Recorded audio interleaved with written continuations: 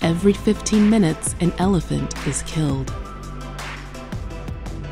Anti-poaching drones are scanning for illegal hunters.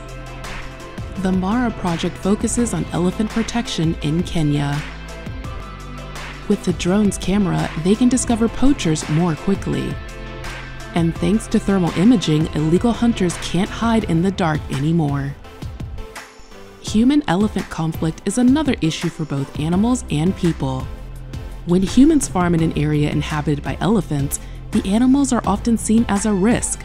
This can have lethal consequences for both. The Mara project uses drones to lead elephants away from villages. The noise sounds like a swarm of bees to the elephants. Since the operation began, the Mara project has seized over 1,000 kilograms of ivory.